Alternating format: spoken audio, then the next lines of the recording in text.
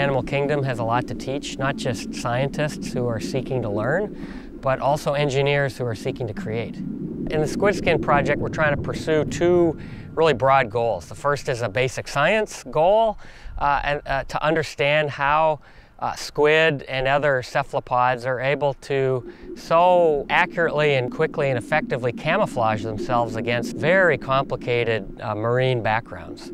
From this basic understanding, we're then trying to engineer a synthetic squid skin that will replace the eyes in the squid with cameras and other kind of light sensors, replace the skin with a metamaterial skin based on nanotechnology that can also reflect and absorb light at all kinds of wavelengths.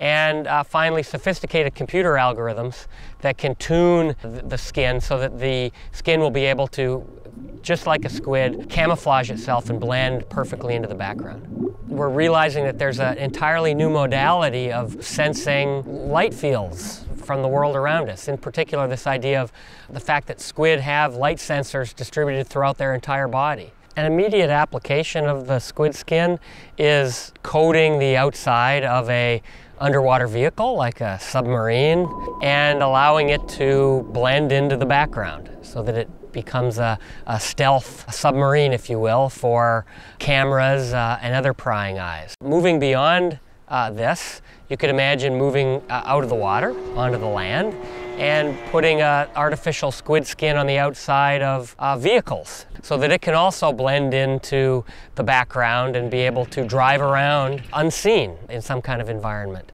From the context of engineering, this is very exciting to me because it's eventually going to help us to see things that we've never been able to see before.